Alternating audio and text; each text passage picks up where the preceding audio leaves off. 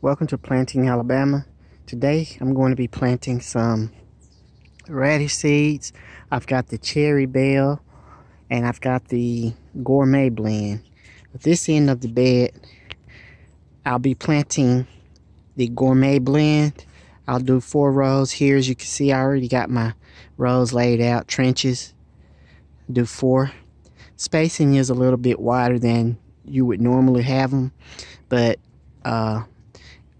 radishes are the only thing going in this bed, so I'm just testing it out. I've already got my cherry bells here planted in this bed. As you can see,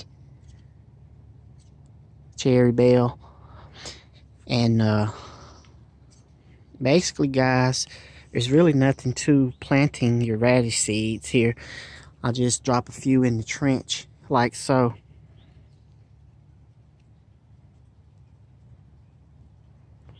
And then I'll come back and I'll smooth it over and water it in.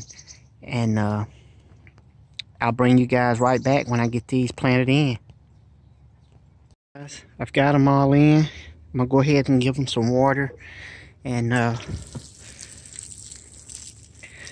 we'll be back in a couple of weeks. Do a follow-up on these. These are like a 30-day radish. So